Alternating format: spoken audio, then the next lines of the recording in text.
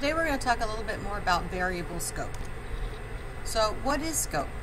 Scope is the part of the program where you can access that particular variable. That might seem a little bit complicated, but remember we talked about this in our last video lecture on parameters and arguments.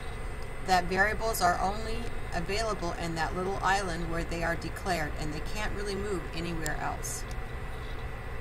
So global variables are defined outside functions and therefore you can access them anywhere after it is declared. So you can access it throughout the entire program, it's visible to all functions, and the same thing is true for global constants. Local variables, however, are declared in a function. Therefore, they are available only from where they are first declared in that function to the end of the function block, but they are not available anywhere else.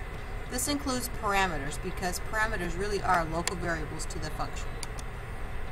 So let's take a look at some examples. Here we have a global constant and we've got a return function, that's a helper function, and we've got a main void function.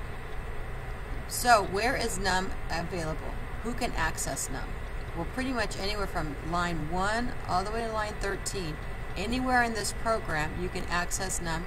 It does not need to be passed in as a parameter or used as an argument. It can just be used. So the scope of num is lines 1 through 13. Now let's take a look at x and y. They are parameters, so they are local variables to this function, and therefore they can only be accessed in this function only. The scope of x and y is lines 3, that's where it's first declared, through 6, and that's it. I cannot try to use this x down here. They're different. Z is also a local variable for this function. Its scope is lines 4 through 6. I can't use it above, only from where it's declared on. Now here's another function, and x is a local variable to this function, and this particular x has a scope of 9 through 11, lines 9 through 11, and y 10 through 11. And then I've used them as arguments, so I've passed their values into here, but these x and y's are different from these x and y's. They have different scope. Okay, example 2. I've got a return function here. It has no parameters.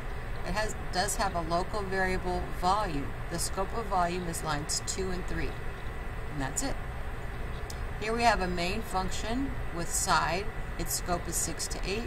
And volume lines 7 to 8. Okay. Here we have volume and it needs to access side. Can it access this side? This scope is only lines 6 through 8 and volume is up here in line 2. So we've got a little problem here. Hopefully you saw a problem. The function cube volume needs to access side, but it is not visible to the function. So side should be passed as an argument here and to the parameter here so that volume can use side. For example 3, we've got another global constant, high val. We've got only one function here, main.